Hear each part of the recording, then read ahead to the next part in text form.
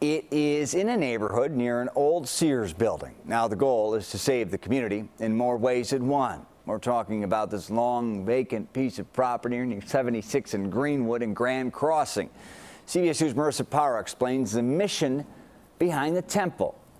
The temple boasts nearly 4,000 seats inside. They also hope it'll boost the local economy. I want to see dance come here, musicals come here, plays come here.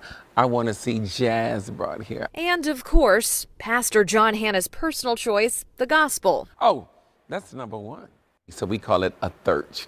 It's a theater and a church. It's been a long time coming. Over the last 14 years, New Life Covenant Southeast Church has had several homes. We had to move around. We were renting facilities. We rented out the Charles Hayes Center, King High School, the UIC Forum, the UIC Pavilion. Before eventually setting his sight right here at 77th and Greenwood. I was told before that what we wanted to build, we could never build. This community was known as the dead zone. No businesses.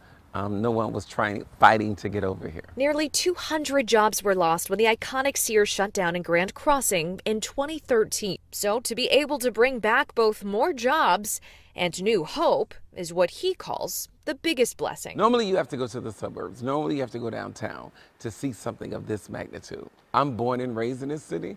I love this city, and I love the fact that I get to raise the bar when it comes to our city. In Grand Crossing, Marissa Parra, CBS 2 News. Celebrations of the new opening continue tonight and tomorrow at 77th and Greenwood. Details are on our website, cbschicago.com.